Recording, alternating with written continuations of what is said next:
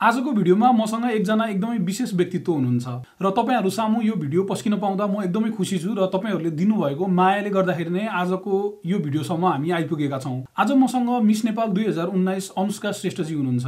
उहाँको मिस नेपाल यात्राको बारेमा त हामी धेरै जनालाई थाहा नै छ, तर आजको भिडियोमा हामी उहाँको लाइफको एउटा फरक पाटोको बारेमा छलफल गर्दै छौं।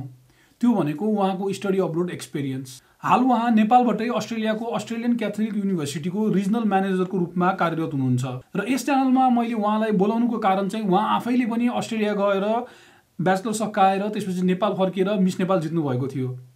र आजको भिडियोमा चाहिँ हामी उहाँ अस्ट्रेलिया जाँदाखेरि के कुराहरू सोचेर जानुभयो, कसरी जानुभयो, त्यसैगरी अस्ट्रेलियामा पढ्दाखेरिको अनुभवहरू के कस्तो थियो, अस्ट्रेलियाबाट पढेर आइसकेपछि नेपालमा काम गर्न के कस्तो कठिनाइ भोग्नु पर्यो, यी सम्पूर्ण कुराहरू गर्नेछौँ। र आजको भिडियोमा उहाँले बाहिर जाँदाखेरि विद्यार्थीले के कुरा कन्सिडर गर्नुपर्छ, कसरी सोच्नुपर्छ भन्ने एकदमै युजफुल टिप्सहरू दिनुभएको छ।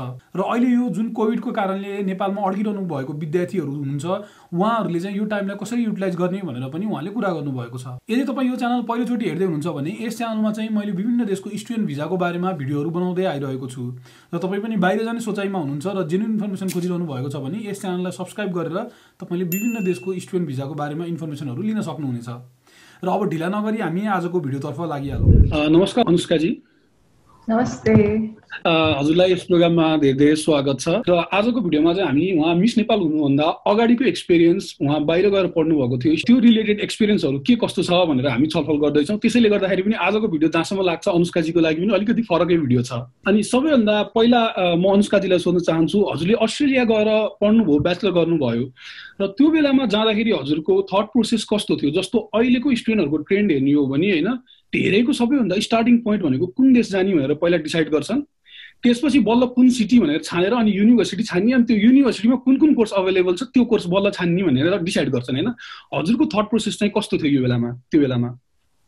मेरो थट प्रोसेस बाहिर पढ्न जाने भन्दाखेरि मैले एप्लिकेसन हाल्नु सायद 2 महिना अगाडिसम्म पनि म चाहिँ बाहिर पढ्न जाँदै जान्नु भन्ने थियो। तर मेरो मोटिभेसन त के थियो बाहिर पढ्न जानलाई भनेदेखि म एकदमै नै आफ्नो कम्फर्ट जोनमा बस्न रुचाउने मान्छे, रिस्क एपेटाइट खासै नभएको कुनै चिज भनौँ न, जहिले आफ्नो घरमा वरिपरि एउटा प्रोटेक्टेड इन्भाइरोमेन्टमा बसिरहेको थिएँ।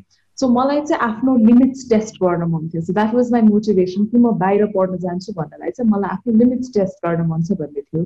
म बिकम बिबिए नै गर्छु भन्ने त थियो नै। सो त्यसरी मैले कोर्स चाहिँ भनौँ लगभग छानिसकेको थिएँ। अनि बाहिर जान चाहिँ मेरो मोटिभेसन आफूलाई कति तन्किन सक्छ, आफ्नो के रहेछ त कपेसिटी भनेर हेर्नुलाई थियो। त्यसपछि अब कोही पनि नभएको ठाउँमा पनि गइहाल्ने आँट पनि आएन एकैचोटि, अब कहिले नगएको आफैमा। त्यही भएर जहाँ चाहिँ सायद एउटा सेफ्टी नेट पनि हुन्छ। अब लकिली मेरा धेरै सेकेन्ड कजन्सहरू चाहिँ हुनुहुन्थ्यो, बुवाको फर्स्ट कजन्सहरू, साथीहरू थिए। सो अलिकति सेफ्टी नेट भएको ठाउँमा चाहिँ आफू एक्लै के गर्न सक्छु त भनेर हेर्न जान्छु भनेर गएँ। तर जुन चाहिँ यहाँले त्यो एज अ स्टुडेन्टको थट प्रोसेस भन्नुभयो, honestly when I look back right now I did not know what I wanted to do. र म कसरी कुदेछु भनेदेखि यो ग्याप इयर भन्ने जुन चाहिँ शब्द छ त्यो कस्तो एकदमै नै नेगेटिभ भइसक्यो रहेछ। स्पेसली झन् अलिकति पढ्ने विद्यार्थी हो भनेदेखि ग्याप लिनुहुन्न है जस्तो, अझ हामी इयर लस भन्छौँ त्यसलाई, नामै इयर लस, कस्तो नेगेटिभ वर्ड जस्तो। सो मलाई पनि actually I did not know what I wanted to do. मलाई आफू केमा राम्रो छु, के पढ्दा राम्रो होला भन्ने मैले खासै सोच्ने मौका आफूलाई नदिकनै कुद्न थालेँ। र मैले अहिले रिफ्लेक्ट गर्दाखेरि there was one thing I would have change was that I would have taken that gap year. सायद मैले ट्राभल गर्थेँ होला, भलन्टियर गर्थेँ होला, आफूलाई के मनपर्छ भनेर भने डेफिनेटली म त्यहाँ गएर पढेपछि जे भयो लाइफमा आज जहाँ छु आइ एम भेरी भेरी ग्रेटफुल। तर म एकदमै नै स्योरै नभइकन डिरेक्सन कता कुद्न चाहन्छु भनेर नसोचिकनै कुद्न चाहिँ अलिक बढी हतारे जस्तो लाग्यो। ग्याप लिनुहुन्न, चाँडो सकाउनु पर्छ भनेर। So I would have definitely if I can advise like 5 वर्ष अगाडिको अनुष्का अथवा अहिले मैले त्यो स्टुडेन्ट्सलाई एडभाइस गर्छु चाहिँ यति एफर्ट लगाउनु पर्ने छ। तपाईँको पैसा मात्र इन्भेस्टमेन्ट होइन, your investing your time, your money, your energy. यत्रो इन्भेस्ट गर्न अगाडि सोच्न चाहिँ राम्ररी सोच्नु, give your self the time to think that what is it that you really want to do भनेर। तपाईँको मोटिभेसन के हो त्यो पढ्नको लागि, भनेर। जुन अनुष्काजीले भन्नुभयो कि हामीले यो ग्याप इयर भनेर एकदमै अहिले नेगेटिभली लिन्छौँ भनेर, यो मैले पनि एकदमै एक्सपिरियन्स गरिरहेको हो। मलाई पनि धेरैजनाले सोध्नुहुन्छ म बाहिर जान चाहन्छु तर मेरो त 5 वर्षको ग्याप छ भन्नुहुन्छ। अनि मैले 5 वर्षको ग्याप कसरी भयो, के गर्नुभयो भनेको त म चाहिँ यहाँ काम गर्थेँ भनेर भन्नुहुन्छ। अन्त काम गरेको त ग्याप होइन नि त, त्यो त तपाईँको प्रोफेसनल एक्सपिरियन्स हो, त्यसलाई त इन्क्लुड गर्न सक्नुहुन्छ मजाले भनेर मैले भन्छु। अनि यो ग्याप इयरमा चाहिँ भएपछि चाहिँ मान्छे एकदमै स्ट्रेसमा आउने अनि डिसिजन झट्ट लिने हुँदो रहेछ कि 1 वर्ष ग्याप भएपछि ल मेरो गयो लाइफै भने जस्तो हुने रहेछ। अब ग्याप इयर भनेको त्यस्तो नराम्रो होइन भनेर जुन अनुष्काजीले पनि भन्नुभयो, र यसले धेरैजनालाई पनि सहयोग गर्छ कि ग्याप इयर भनेको नराम्रो होइन, त्यसलाई आफूले आफ्नो साइडमा कसरी पार्ने भन्ने कुरा मात्रै हो। कतिजनालाई चाहिँ जस्तो ग्याप इयर भन्ने कुरा कस्तो पनि लाग्छ भने कतिजनालाई पहिल्यैदेखि थाहा हुन्छ होइन आफूलाई के बन्न मन छ, कता जान मन छ भनेर। कतिजनालाई पहिले त्यो क्ल्यारिटी हुन्छ एन्ड राम्रो हो त्यो कुरा, एकदमै लकी पनि हो जस्तो लाग्छ। यदि म जस्तो हुनुहुन्थ्यो भनेदेखि चाहिँ स्योर छैन भनेदेखि चाहिँ you give your self that time, आफूलाई त्यति अलाउ चाहिँ गर्नुहोस् भनेर। स्पेसली 11-12 सकिनुभएका विद्यार्थीहरूलाई झन् अहिलेको सिचुएसनमा त एउटा जबरजस्तीको ग्याप पनि भइरहेको छ होइन। सो यो टाइममा चाहिँ how can you really explore your self, आफूलाई अझ चिन्ने मौका चाहिँ दिनुहोस्। र जुन चाहिँ यहाँले पोस्ट ग्रेजुएटको कुरा गर्नुभयो, झन् पोस्ट ग्रेजुएट भनेको त एउटा स्पेसलाइज्ड हो। ब्याचलर्स त त्यही पनि यु क्यान अलवेज हुन्छ नि, ल कमर्स लियो, कमर्सभित्र पढ्दा पढ्दै नै अकाउन्टिङ जाने कि मार्केटिङ जाने छान्यो होला, आइटी लियो, आइटीभित्र पनि अब भोलि गएर लेट्स से कति धेरै नुआन्सेस हुन्छ, प्रोग्रामिङ जाने कि साइबर सिक्युरिटी जाने भन्ने हुन्छ। मास्टर्स भन्ने कुरा त तपाईँले स्पेसलाइज गर्ने चिज हो, त्यही भएर आफूलाई एकदमै त्यो टाइम त दिनै पर्छ। तपाईँको केमा एक्सपिरियन्स छ, तपाईँलाई एक्चुअली त्यसले एमबिए गर्नको लागि मात्र टिक इन द बक्सको लागि नगर्नुहोस् भन्छु म, खालि एउटा बक्सामा टिक लगाउनको लागि मात्रै। स्पेसली विदेशमा पढ्न चाहनुहुन्छ भनेदेखि चाहिँ त्यत्रो पैसा खर्च गरेर एउटा टिक इन द बक्स गर्नको लागि होइन, साँच्चीकै आफ्नो लाइफमा भ्याल्यु एड गर्नुहुने चिज मात्रै छान्नुहोस् भन्छु। अनि अब अर्को क्वेसन सोध्नु पर्दाखेरि, हजुर नेपालबाट अस्ट्रेलिया पढ्न जानुभयो, सुरुको अस्ट्रेलिया पुगिसकेको पहिलो दिनपछिको एक्सपिरियन्स कस्तो भयो? जस्तो सुरुमा नआउनु ठाउँ होइन, कहाँ जाने के जाने, त्यो बेलाको एक्सपिरियन्स कस्तो थियो, त्यो सेयर गरिदिनुहोस् न। म चाहिँ कसरी गएको थिएँ भन्दाखेरि अगेन त्यो कुद्ने भएको भएर म चाहिँ 18 टर्न गरेको थिएन। सो म जनवरी 18मा ठक्क 18 वर्ष पुग्ने थिएँ 2014मा। अनि त्यसले चाहिँ मेरो म 3rd विकमा पुगेको थिएँ। हाम्रो अस्ट्रेलियामा चाहिँ म एसीयूमा पढेको होइन, अहिले त्यही युनिभर्सिटीमा काम पनि गर्छु। सो त्यही भएर म चाहिँ आई फिल कि it's been my longest home. ACU चाहिँ म त्यहाँ पढेँ, काम गरेँ, नेपाल आएर पनि त्यहीँ गर्दैछु भनेर। सो त्यहाँ चाहिँ 12 हप्ताको पढाइ हुन्छ हाम्रो 1 सेमेस्टर भनेको, र 3 हप्ता 3rd week is the last date you can arrive class सुरु गर्न मिल्ने। मेरो चाहिँ 18 वर्ष टर्न हुनुभन्दा अगाडि गएको भए टन्नै एक्स्ट्रा डकुमेन्ट्स बुझाउनु पर्ने, गार्जियनसिप डकुमेन्टदेखि लिएर के डकुमेन्ट बुझाउनु पर्ने थियो। र म चाहिँ 18 वर्ष ठक्क पुग्ने दिन, बर्थडेको दिन अप्लाई गरेर गर्दा गर्दै त्यो लास्टसम्म भएकोले म 3rd विकमा पुगेँ है। सो म पुग्ने दिन चाहिँ स्याटरडे पुगेको थिएँ। सन्डे चाहिँ मेरो क्याम्पस जता थियो त्यो चाहिँ एकदमै सिटी एरियामा नर्थ सिडनीमा थियो। सन्डे जाँदाखेरि चाहिँ एकदमै 5-7 हलिरहेको के भुइँमा खाली, because it's a completely office area. यो विकेन्ड्समा त डेड नै हुँदो रहेछ पुरै। भोलिपल्ट जाँदाखेरि त ठाउँै नचिन्ने, किनभने बाटै नदेख्ने यति धेरै मान्छे। So it was very intimidating. पहिलोचोटि अहिले युनिभर्सिटी जाँदाखेरि पनि अब 3rd विकमा पसेको छु मैले, ओरिएन्टेसन पनि मिस गरेँ, थुप्रो कुराहरू मिस गरेँ। सो म चाहिँ अलिकति लस्ट पक्कै पनि फिल गरेँ। But I think one of the things that मैले गरेको कुरा, मेरो स्टुडेन्ट जर्नीमा एकदमै हेल्प गरेको कुरा चाहिँ के थियो भनेदेखि म गएर सोध्थेँ आफूलाई के अप्ठ्यारो पऱ्यो भनेदेखि हुन्छ नि, म त्यो अलिकति प्रोएक्टिभ चाहिँ हुनुपर्ने रहेछ। सो म 3rd विकमा पुगेँ। मैले गएर आफ्नो इन्टरनेसनल स्टुडेन्ट्स एडभाइजर हुन्छ, एसीयूको चाहिँ हरेक क्याम्पसमै एकजना डेडिकेटेड स्टुडेन्ट एडभाइजर बस्नुहुन्छ, जो चाहिँ हरेक international स्टुडेन्टको first point of contact हुन सक्नुहुन्छ। अब डिपार्टमेन्ट्स त थुप्रै छन् होइन, तर कता जाने भनेरै थाहा नहुँदाखेरि म त सिधै इन्टरनेसनल अफिस गएर मैले आफ्नो सिचुएसन भनेँ, म चाहिँ यसरी यसरी आइपुगेँ, म अलिकति आत्तिरहेको छु, अब असाइनमेन्टमा पनि ग्रुपहरू पनि बनिसक्यो होला, के होला भनेर। अनि त्यहाँबाट चाहिँ मैले एकदमै राम्रो गाइडेन्स पाएँ। सो त्यो थियो मेरो फर्स्ट टाइम अस्ट्रेलिया पुग्दाखेरिको सिचुएसन। मेरो पनि एक्ज्याक्टली नर्वे आउँदाखेरि त्यस्तै थियो। म चाहिँ नेपालबाट फ्राइडे हिँडेँ, स्याटरडे बेलुका आइपुगेँ मिडनाइटमा। त्यसपछि भोलिपल्ट सन्डे उठेर हेर्दाखेरि त बाहिर त मान्छे नै छैन। त्यसपछि त ओहो कस्तो मान्छे नभएको ठाउँमा आएछु म त, क्यापिटल सिटीमा त मान्छे छैन भने त यो कस्तो ठाउँ रहेछ भन्ने जस्तो लाग्यो। सन्डे परायो भएर त्यस्तो भएको रहेछ। मलाई पनि एक्ज्याक्टली फिल भएको थियो कि उसलाई चाहिँ। अनि अर्को क्वेसन सोध्नु पर्दाखेरि हजुरलाई, अब अस्ट्रेलिया गएर पढ्नुभयो अनि नेपाल पनि आउनुभयो फर्केर होइन, अब अहिले हेर्दाखेरि कुनै त्यस्तो कुरा छ जुन कुरा चाहिँ हजुरले अस्ट्रेलिया पढेर एचिभ गर्नुभयो तर नेपालमा पढेको भए चाहिँ मैले यो कुरा चाहिँ पाउँदैन थिएँ तर अस्ट्रेलिया गएर चाहिँ मैले यो कुरा सिकेँ है अथवा पढेँ है भन्ने जस्तो केही कुरा छ त्यस्तो? म आज जे पनि छु म एकदमै नै धेरै गर्छु आफ्नो बाहिरको स्टडी एक्सपिरियन्सको लागि चाहिँ एउटा एक्सपोजर एकदमै धेरै पाइदो रहेछ। अब एकाडेमिककै कुरा गर्ने हो भनेदेखि पनि हामी एउटा ग्लोबल वर्ल्डमै काम गर्छौँ होइन। आज आएर हामी जता पनि जे पनि काम गरौँ जता बसेरै काम गरौँ हामी एउटा ग्लोबल वर्क प्लेस नै बन्न पुगेको छ। तपाईँको कम्पिटिसन इन्टरनेसनल छ, तपाईँ लोकली नै काम गर्नु भए पनि तपाईँको कम्पिटिसन इन्टरनेसनल छ। It has become a global market र आफूले एउटा ग्लोबल ठाउँमा चाहिँ बसेर विभिन्न देशका विद्यार्थीहरूसँग विभिन्न देशका टिचर्सहरूसँग सिक्न पाउँदाखेरि बिकज हरेकको सिकाइमा हरेकको एक्सपिरियन्समा उहाँहरूको अपब्रिङ्गिङ उहाँहरूको कल्चर पनि आउँछ नि त। इट्स नट कि त्यो देशै भिजिट गर्नुपर्छ भनेर हुन्छ नि। भनौँ म युनिभर्सिटी छँदाखेरि मेरो सबैभन्दा मिल्ने साथीहरू फिलिपिन्सबाट थिए, इन्डोनेसियाबाट थिए, अस्ट्रेलियाबाट थिए र उहाँहरूसँग मैले एउटा ग्लोबल वर्क प्लेसमा काम गर्ने चाहिँ बाई डिफल्ट सिके जस्तो लाग्छ, इन्भाइरोमेन्टले सिकाएका कुरा।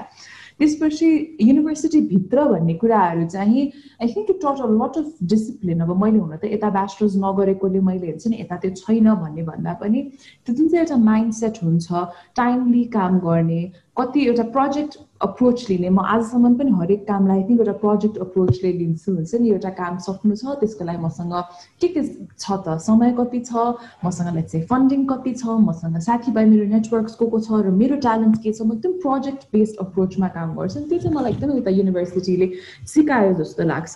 हुन्छ नि प्रपरली चिजहरू यसरी चल्नको लागि अब आइडियाज त नेपालमा पनि टन्नै छन् तर यो किन त हामी एउटा डेभलपिङ कन्ट्री र उता चाहिँ किन डेभलप्ड कन्ट्री भन्दो रहेछ त, कसरी काम गर्दो रहेछ त्यहाँको मान्छे, के चिजले फरक पार्दो रहेछ त भनेर त्यहाँ बसेर एक्सपिरियन्स गर्दाखेरि चाहिँ पक्कै पनि एकदमै नै धेरै ग्रोथ भएको जस्तो अनुभव हुन्छ। र पर्सनल लेभलमा पनि हामी बाई ह्युमन नेचर नै सायद नपरिकन कति कुराहरू गर्दैनौँ पनि, जुन चाहिँ हामी उता गएपछि एकैचोटि हो च्यालेन्जिङ हुन्छ। स्पेसली तपाईँ +2 सकेर भनौँ हाई स्कुल सकेर जाँदै हुनुहुन्छ भनेदेखि एकैचोटि कति यहाँको हाई स्कुलमा त बाथरुम जानलाई पनि हात उठाएर सोध्नुपर्छ होइन। हाम्रो युनिफर्म्स चेक हुन्छ, कस्तो एउटा you treated as a child र सडनली महिना 2 महिनाको अन्तरालमा you have to be physically independent, academically independent, financially independent, and emotionally independent. So यो सबै independence एकैचोटि आइपुग्दाखेरि त गर्नै नसक्ने जस्तो त हुन्छ। But when you grow out of it त्यति धेरै कामबाट भनौँ न अब हामी त्यहाँ बस्दाखेरि काम पनि गर्छौँ, खाना पनि आफै बनाउँछौँ, घर पनि आफै सम्हाल्छौँ, पढाइ पनि आफै गर्छौँ होइन, करियर अपर्च्युनिटिज पनि हेर्छौँ, त्यसै घरको माया पनि लगाइरहन्छ। सडनली एउटा एकदमै रिस्पोन्सिबल नेपाली सिटिजन पनि बन्छौँ, कसरी नेपाललाई के गर्न सकिन्छ भनेर सोध्छौँ पनि, साथीभाइ परिवारसँग पनि एकदमै हुन्छ नि एउटा मिलनसार भएर बस्न थाल्छौँ। So it really grows you as a person. म चाहिँ एकदमै नै बिलिभ गर्छु कि अहिलेको टाइममा हरेक नेपाली युथले चाहिँ इन्टरनेसनल एजुकेसनको एक्सपोजर चाहिँ एकदमै नै सिग्निफिकेन्टली बेनिफिसियल हुन्छ भनेर चाहिँ म एकदमै बिलिभ गर्छु। मेरो चाहिँ के लाग्छ मलाई चाहिँ भन्दाखेरि जस्तो यहाँको कन्टेन्ट केही हदसम्म कन्टेन्ट पनि फरक छ हामीले पढ्ने कन्टेन्ट, तर त्योभन्दा बढी जुन इन्भाइरोमेन्टमा बसेर हामी पढ्छौँ त्यो इन्भाइरोमेन्ट चाहिँ कम्प्लिटली फरक हुन्छ नेपालको र यहाँको। त्यसले चाहिँ बढी सिकाउँछ जस्तो लाग्छ कि मलाई चाहिँ जुन हामीले कलेज गएर पढ्ने कन्टेन्टले भन्दा पनि। अनि अब हजुरले अब अहिले रिजनल म्यानेजर भएर नि काम गरिरहनु भएको छ एसयुको होइन। अब विभिन्न स्टुडेन्टहरूसँग इन्ट्याक्ट गर्दै आइरहनु भएको छ अस्ट्रेलिया जाने रिलेटेड कुराहरूमा होइन। ब्रिफली भन्नु पर्दाखेरि अस्ट्रेलिया जान खोज्ने स्टुडेन्टहरूले चाहिँ के कुरा कन्सिडर गर्नुपर्छ जस्तो अब ट्युसन फीदेखि लिएर होइन। अस्ट्रेलियन स्टडी एक्सपिरियन्सको कुरा गर्दाखेरि चाहिँ द रिजन मैले अहिले यो रोल लिएको पनि छु, हुन त मैले उता पनि अस्ट्रेलियामा एसयुमै काम गरेँ, अस्ट्रेलियन क्याथलिक युनिभर्सिटीमा एकदम पपुलर चोइस पनि हो नेपालबाट जान खोज्नुहुने धेरैजना विद्यार्थीको लागि। मैले किन यो रोल पनि लिएँ भन्दाखेरि चाहिँ Australian education almost has a very migration-based approach or impression in Nepal. हामी अस्ट्रेलिया जाने भन्दाखेरि पढ्नलाई जाने भन्दा नि मेजोरिटीले चाहिँ एउटा माइग्रेसन अप्रोचले सोच्नुहुन्छ। त्यसमा केही सही गलत भन्दा पनि सबैको आफ्नो चोइस हो होइन, तर it is only looked at as a numbers game. So मैले चाहिँ आफूले के एक्सपिरियन्स गरेँ भन्दाखेरि म ब्याचलर्स पढ्न जाँदाखेरि I was a very confuse, एकदमै नै हुन्छ नि एकदमै अनस्योर स्टुडेन्ट थिएँ म। तर मैले जस्तो हिसाबको गाइडेन्स पाएँ, म आज जे जस्तो बन्न सफल भएको छु, जे जस्तो बन्ने एउटा जर्नीमा हिँडिरहेको छु, मैले आफूले के एक्सपिरियन्स गरेँ भन्दाखेरि करेक्ट गाइडेन्स हुँदाखेरि चाहिँ it can really make a difference in your career and in your life and that I got through ACU. And I genuinely had such a great time as a student. Uta, I also worked as the assistant for the international student advisor. मैले उता international finance मा काम गरेँ र मैले I genuinely believed that correct खालको relevant खालको मिल्ने खालको advice भयो भनेदेखि चाहिँ हुर्किने environment भयो भनेदेखि चाहिँ धेरै कुरा गर्न सकिन्छ भनेर त्यही भएर म अहिले यता काम गर्दैछु. सो मेरो इन्टेन्सन चाहिँ यता RM को रूपमा रिजनल म्यानेजरको रूपमा काम गर्दाखेरि के पनि छ भनेदेखि it has to be taken as an education experience भनेको युनिभर्सिटीको डिग्री मात्रै हैन तर तपाईको आफ्नो इच्छा तपाईको आफ्नो अपेक्षाहरू आफ्नो goals dreams vision that has to be the center of it. न के हुन्छ नि के गाह्रो पर्छ भन्दाखेरि अस्ट्रेलिया जाने बित्तिकै हामीलाई फेस गर्ने धेरै च्यालेन्जेस कस्तो हुन्छ जस्तो लाग्छ भनेदेखि हाम्रो एक्सपेक्टेसन एउटा हुन्छ जाने बित्तिकै काम गर्न थाल्छु हुन्छ नि इट बिकम्स काम त्यसपछि काम बाँकी भएको टाइममा पढाइ अनि त्यसपछि बाँकी भएको टाइममा घुमघाम और समटाइम्स त काम अनि घुमघाम अनि बाँकी भएको टाइममा पढाइ हुन्छ नि क्लास जान्छु क्लास स्किप गर्छु भनेर we kind of forget why we got there. So त्यसरी गर्दाखेरि त पक्कै पनि एक्सपिरियन्स हामीले जेको लागि गएको हौँ हामीले त्यो एक्सपिरियन्सले हामीलाई जे सिकाउनु पर्ने हो पुरा सिक्न पनि मौका पाउँदैनौँ. त्यसैले म चाहिँ के भन्छु भनेदेखि अस्ट्रेलियन अप्रोच सोचिरहनु भएको सबैजना विद्यार्थीले आफ्नो अप्रोचमा चाहिँ तपाईले आफ्नो 2 वर्ष होला 3 वर्ष 4 वर्ष इन्भेस्ट गर्दै हुनुहुन्छ टाइम इन्भेस्ट गर्दै हुनुहुन्छ पैसा इन्भेस्ट गर्दै हुनुहुन्छ रियली आस्क योरसेल्फ कि म के बन्न चाहन्छु भनेर त्यो प्रेसर लिएर हामीलाई फेरि के पनि हुन्छ भने अहिलेको हामी यङ्गर जेनेरेसन इन्क्लुडिङ माइसेल्फ है 25 वर्षसम्म त यङ्गर जेनेरेसन नै भन्नु पर्यो हैन को समस्या के लाग्छ भने हामीसँग चोइसेस धेरै र विडम्बना धेरै अनि हामी आत्तिन्छौँ. मैले अहिले अकाउन्ट्स छाने रे हैन तर मलाई अकाउन्ट्स बन्न मन छैन अकाउन्टेन्ट बन्न मन छैन भनेदेखि भनेर we have so many choices we get scared to make the choice.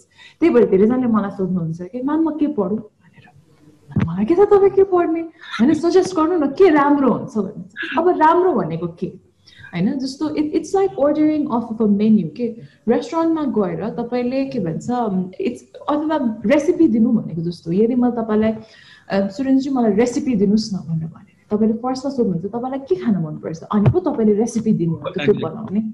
So यसले तपाईको आफूलाई के पढ्न मन छ भन्ने कुरा त तपाईले नै भन्यो बिकज राम्रो जुन चीज मेरो लागि होला अथवा एकजना विद्यार्थीलाई होला अर्कोलाई त्यो राम्रो नहोला बिकज उहाँको ब्याकग्राउन्ड एक्सपिरियन्सेस फ्युचर प्रोस्पेक्ट इच्छा गोल सबै फरक हुन्छ.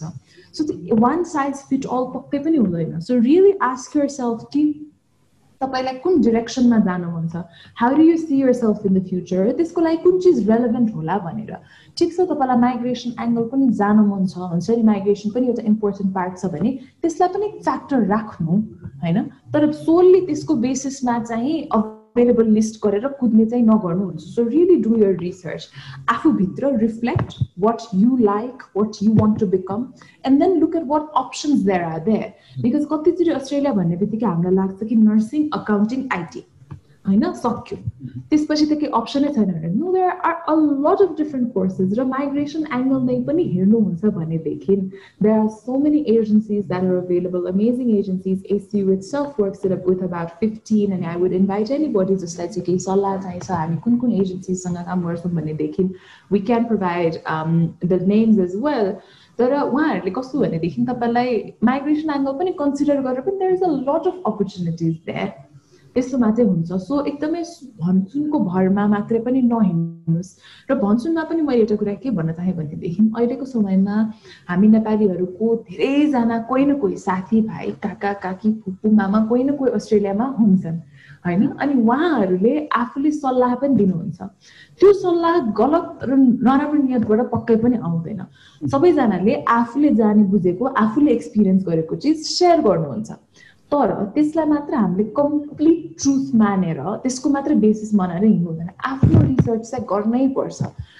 बाहिर पढ्न जानुको one of the biggest lessons is that you do your own जब. तपाईँ आफू खोज्नुहोस् आफ्नो जिम्मा आफै लिनुहोस् भनेर.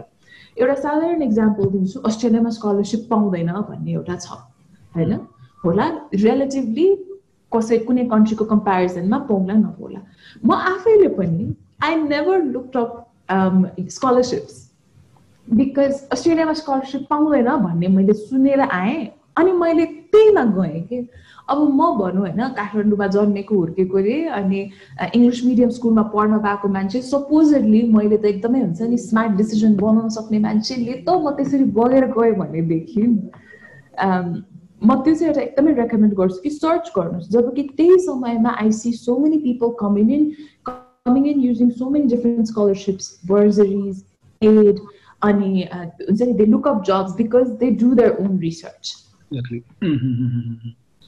अहिले जुन भनिहाल्नु भयो हजुरले जस्तो माइग्रेसन एङ्गलबाट हेरेर आउने कि कसरी आउने भन्ने कुरा हुन्छ स्टुडेन्ट आउँदाखेरि भनेर अनि अहिलेको ट्रेन्ड हजुरले जुन मेन्सन गरिहाल्नु भयो अस्ट्रेलिया गएपछि धेरै जस्तो चाहिँ अब उतै सेटल हुने नेपाल नफर्किने भनेर आउने धेरै जाने धेरै हुन्छन् होइन अनि मैले यहाँ बाहिर बसेर आफूले यता युरोपमा हेर्दाखेरि पनि अब पढाइसकेपछि नेपाल फर्किन पर्यो भने स्टुडेन्टलाई स्ट्रेस हुन थाल्छ क्या अब नेपाल गएर के गर्ने यहाँ यसरी यत्रो वर्ष बसियो अब नेपाल गएर के गर्ने ओहो नेपाल त फर्किनै हुन्छ नेपाल फर्क्यो भने मेरो डामाडोल हुन्छ परिवारले पनि के सोच्छ आफन्तले के सोच्छ दुनियाँ कुरा सोच आउँछ क्या दिमागमा यहाँबाट फर्किनु परेपछि अब हजुरले त अस्ट्रेलियामा ब्याचलर गर्नुभयो त्यसपछि इमिडिएटली नेपाल फर्केर मिस नेपालको टाइटलै जित्नुभयो त्यसपछि रिसेन्टली अहिले आफ्नो एउटा भेन्चर पनि सुरु गर्नुभएको छ यी सबै एक्सपिरियन्सलाई समेटेर हजुरले अब जो स्टुडेन्टहरू चाहिँ नेपाल फर्किन चाहिरहनु भएको छ बाहिर बसेर तर फर्किने कि नफर्किने भन्ने दुविधामा हुनुहुन्छ उहाँहरूलाई चाहिँ के सजेसन दिनुहुन्छ That's a very interesting question. म आफै पनि अस्ट्रेलियामा हुँदाखेरि जहिले पनि म नेपाल फर्किन्छु भनेर भन्थेँ अनि मलाई सबले सुरुमा यस्तै भन्दा सबले भनेर भन्नुहुन्थ्यो कि अनि मैले के भन्थेँ भने होला होइन पछि गएर त टाइम त कसैले ग्यारेन्टी दिन सक्दैन तर तपाईँ मलाई आज सोध्नुहुन्छ नि म आज पनि फर्किन्छु भन्छु भोलि सोध्दैन मलाई भोलि पनि फर्किन मन छ भनेर भन्छु भनेर भन्थेँ मैले त्यहाँ धेरै के पनि देखेँ भनेदेखि it again comes back to taking responsibility for yourself होइन हामी भन्छ नि नेपालबाट बाहिर हामी गए पनि हामी नेपाली भित्रको नेपाल चाहिँ खासै बाहिर जाँदैन भनेर and that includes myself as well मैले भन्छ नि नेपालीहरू यस्तो भनेर म पनि आफू पनि नेपाली हो नि होइन कम्प्लिटली सो कस्तो हुँदो रहेछ भनेदेखि अलिकति ब्लेम सार्ने बानी कि आई सिन पिपल जो चाहिँ 10औं 15औं 20औं वर्ष बसिरहनु भएको छ र थाहै पाएन कि आफ्नो हातबाट समय कता गयो भनेर र नेपाल जान्छु भन्दै गएन होइन किनभनेदेखि फलाना यसका एनी रिजन भइरहेको होला तर म के सोच्छु भनेदेखि मान्छे भएपछि आफ्नो लाइफलाई त्यसरी बगाएर लग्न दिने भन्दा it's not just in terms of Nepal फर्किने कि नफर्किने कुनै पनि डिसिजनको चाहिँ आफू ड्राइभिङ सिटमा बस्नुपर्छ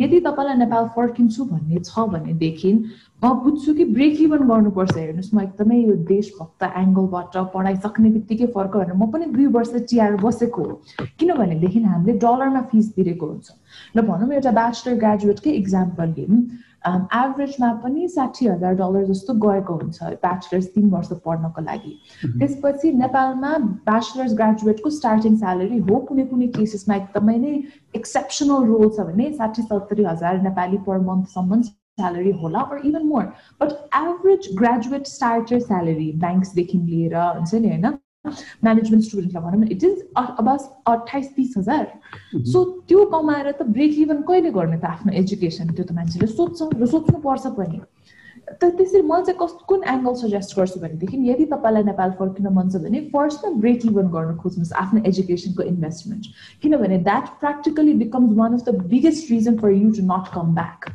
स्टुडेन्ट भएर एकदमै नै एक हिसाबको टाइट बजेटमा गरिरहेको हुन्छ 2 वर्ष चाहिँ आई विल हुन्छ नि ट्रिट माइसेल्फ भनेर खतरा वाइल्ड छाल त गरिन्छ अनि त्यसपछि त्यो ब्रेक इभन गर्न खोज्दै नै त्यही नै बसिन्छ होइन तर तपाईँको इन्टेन्सनमा पनि डिपेन्ड गर्छ यदि तपाईँ म नेपाल आउन चाहन्छु भन्ने छ भनेदेखि you are absolutely capable of coming back जति पनि प्रश्न तपाईँले गर्नुभयो र स्टुडेन्ट्सहरूको दिमागमा आउँछ गएर के गर्ने कसरी एडजस्ट हुने यहाँबाट उता जान अगाडि पनि त तपाईँहरूलाई त्यही प्रश्न त थियो नि होइन मनमा त्यहाँ गएर के गर्ने कस्तो होला भनेर तर इच्छा भएपछि एउटा एकदम डिटर्मिनेसन म जान्छु भनेपछि त जानुभयो गर्नुभयो मान्छेले एउटा माइन्ड मेकअप गरेपछि त नसक्ने त के पनि नै हुँदैन प्रब्लम्स त पक्कै पनि आउँछन् सो त्यही कुरा त यता फर्किँदा पनि पोसिबल छ तर यदि तपाईँले त्यसलाई रिजनै मात्र बनाइरहनु भएको छ भने maybe you really don't want to come back and I am not जजिङ weather that's the right thing or not होइन तर one thing I would really say is मलाई आउन त मन छ तर भनेर होइन no really if you want to come हो टाइम ढिलो चाँडो होला तर you would have a plan, you would really have a plan, you would have a timeline, and you would come back. But यस्तो पनि छ कि Nepal, we live in a global world right now. जस्तो यहाँ अहिले नेपालमा हुनुहुन्न तर पनि I would take you as a very ideal Nepali, because के हो त एकजना असल नेपाली नागरिक अथवा भनौँ न नेपाली भनेर आफूले आफूलाई चिनाउन चाहने मान्छे भनेको उहाँको फिजिकल लोकेसनबाट होइन, उहाँको देशप्रतिको कन्ट्रिब्युसनको रूपमा हेर्छु म।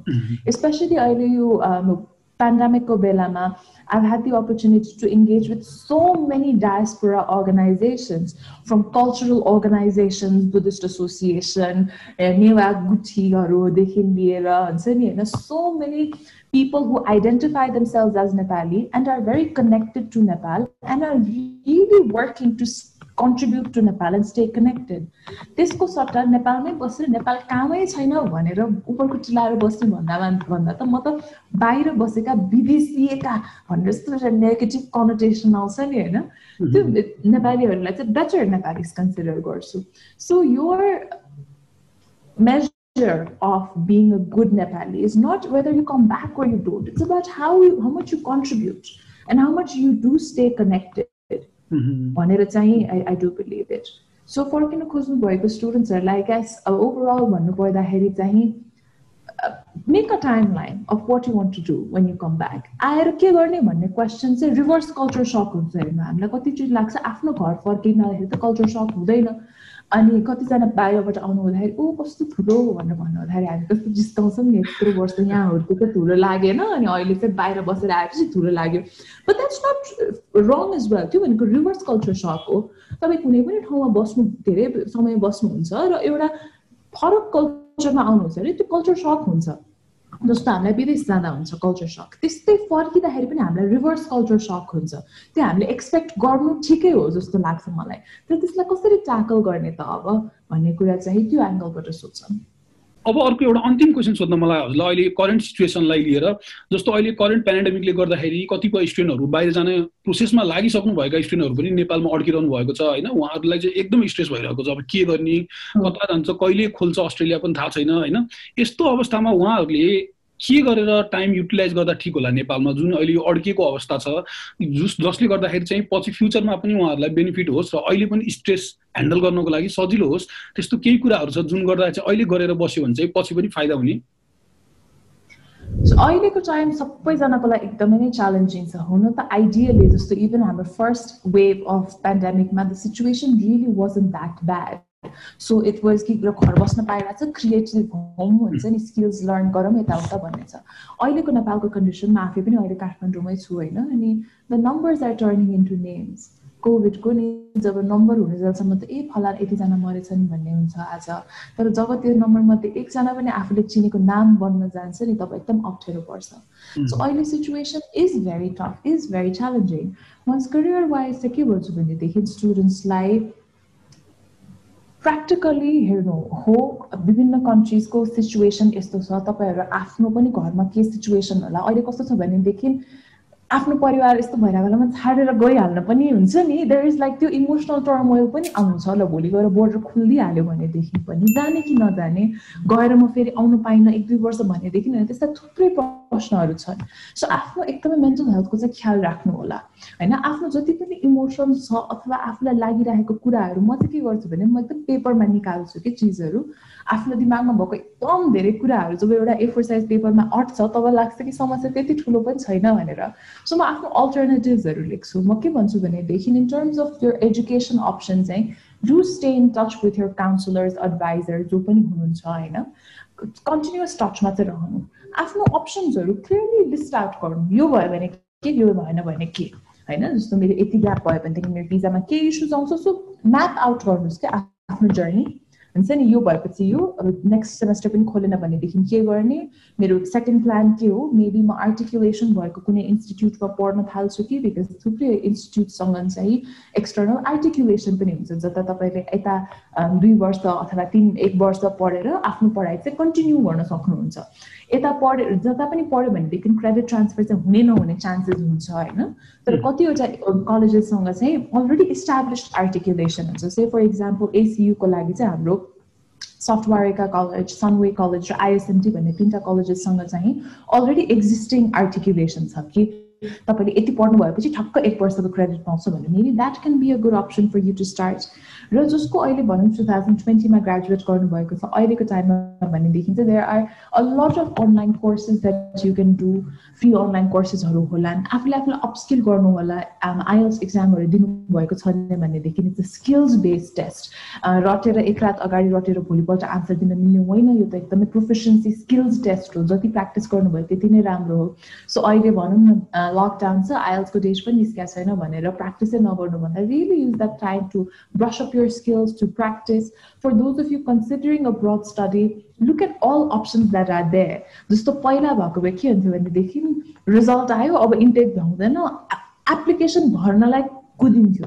अहिले the trends that we are also noticing is that students are exploring more. So say such courses नेपालबाटै भन्नु पर्दाखेरि अब एसीयुमै भन्नु पर्दाखेरि कतिजनाले यो न्युट्रिसन र biomedicine, creative arts, biomedical science, sports performance, यस्ता कोर्सेस जुन चाहिँ पहिला अलिकति हेर्नै भ्याउनुहुन्न थियो एप्लिकेसन दिनलाई कुदिरहेको हुने अवस्था भएको कोर्सेसमा चाहिँ टिचिङ कोर्सेस, एजुकेसन कोर्सेस, यस्ता कोर्सेसहरू चाहिँ सोसल वर्कहरू चाहिँ एक्सप्लोर गर्नुहोस्, पर्सपेक्टिभ हेर्नुहोस्, really utilize this time to reflect once more. The best thing you can do right now is reflect and map out your thought process. Be clear of what your options are. यो महिनाको एन्डसम्म अथवा x महिनाको एन्डसम्म यो भएन भनेदेखि म के गर्छु त भनेर एउटा म्याप आउट चाहिँ क्लियर राख्नु होला भनेर म सजेस्ट गर्छु। धेरै धेरै धन्यवाद। अब चाहिँ हामी लगभग यो सेसनको अन्तिमतिर आइसक्यौँ र अन्तमा हजुरलाई समयको लागि धेरै धेरै धन्यवाद। र त्यसै गरी हजुरले जुन अहिले नयाँ भेन्चर सुरु गर्नुभएको छ माकुसे भनेर, सायद नोभेम्बर लास्ट इयरमा लन्च भएको जस्तो लागेको छ, मैले फलो गरिरहेको थिएँ। त्यसको लागि पनि धेरै धेरै शुभकामना र आजको हजुरको समयको लागि एकदमै धेरै धेरै धन्यवाद। Thank you so much.